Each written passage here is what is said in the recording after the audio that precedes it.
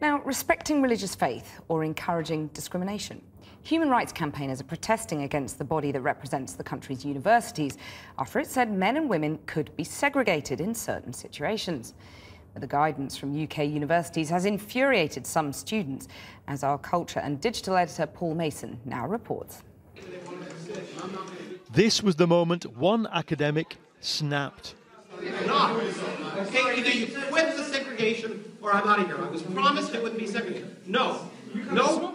Professor Lawrence Krauss had come to debate Islam versus atheism, but not in front of a segregated audience. The clash dramatised a problem that's been quietly building on campuses. Islamist students insisting on meetings that separate men and women. Now, the body that represents universities has ruled, in certain circumstances, the Muslim right to segregate trumps women's right to sit where they want. So tonight, protesters in London likened that to apartheid, saying colleges are putting fees from Middle Eastern students above rights for all. They're relying more and more on wealthy international students, and that means they don't care about things like human rights. It is reduced to money.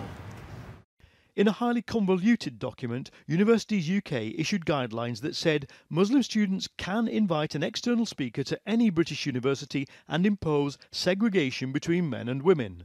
Others can insist on having a non-segregated area, but not if that curtails the freedom of speech of the Muslim students. Their religious freedom comes above the freedom of other people to sit where they like. But they can only segregate side by side, not front to back. Just say no. But campaigners want all segregation stopped. They say it's changing the atmosphere on campus.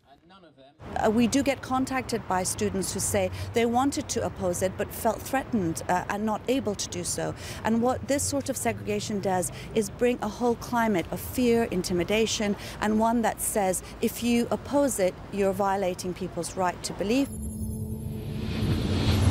The Muslim group that organised the UCL meeting last March was thrown off campus. Today, its spokesperson insisted all they want is choice.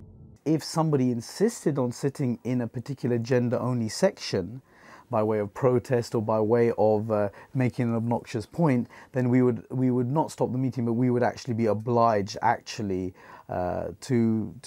tell us that person to sit in the next section. What gives you the right to bring this kind of medieval religious view into universities that are based on logic and learning?